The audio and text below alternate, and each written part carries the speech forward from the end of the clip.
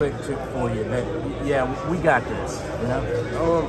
To be honest, I feel like the way we prepare through the week, man, is the Monday, Tuesday, Wednesday practices. Those days we get after it. Like we practice hard. We really practice hard. So I feel like the game isn't won on Saturdays. The game is won throughout the week. Javon, there was that anonymous quote circulating about your defensive front, the secondary. Did you guys use that as motivation at all this week? I wouldn't say we use it. I mean, me personally, I would say, you know, I really don't get into the outside noise. But we know, like, people don't, you know, so you talk with your helmets and your shoulder pads. We don't really get into the outside sources and news and things like that. But like I said, we had a game plan, we stuck to it, and we was able to get out the big game. You guys, sacks have been kind of hard to come by this year, and you got a couple of them today. I mean, just what allowed you guys to get that pressure on and get there? The front did an amazing job. We had this game plan, and we were going to do more with less. We had a 3 down front because we knew they like to spread the ball. They were an up-tempo team. And like I said, those guys did an excellent job. Nas, Marvin Jones, Chaz, Beefy, Robert Beal. Those guys did an amazing job, and it just like allowed us to be more free and play more free, and we were able to get to the quarterback.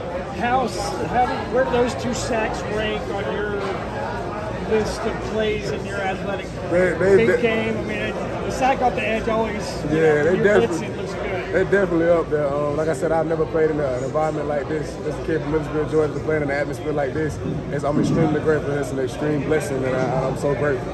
As somebody that prides himself on physicality, how much did you enjoy, you get to show your defensive back skills all the time, but how much did you enjoy getting to go after the quarterback? It's amazing, man. Like I said, the coaches, I show great gratitude to the coaches for believing in me and put me in a game plan as far as blitzing the quarterback goes. But like I said, we just stuck to the game plan, and I'm grateful for the coach that gave me the opportunity to do what I can do. Did you sense coming in that this was going to be a game almost like they played against Bama, where maybe like the first team to 40 win, and the defense that gets just a couple of stops? Because you guys held them way below their average in everything. Like I said, as far as like other teams, like I feel like Georgia's Georgia. We won't try to be like anybody else. But like I said, hats off to Bama, but we played Georgia way. Like we played the Georgia way. We played to our standard, and we knew that we had to challenge their receivers. We knew they had an amazing quarterback. We knew that their offense goes tempo. We knew we had to be the best conditions. Like I said, so it all goes back to the game plan. Just knowing our assignments, doing what we had to do, making the checks we needed to check. How big was this crowd for y'all as a defense? It was amazing. It was amazing. Shout out to Dawg Nation, man. 130. That's crazy.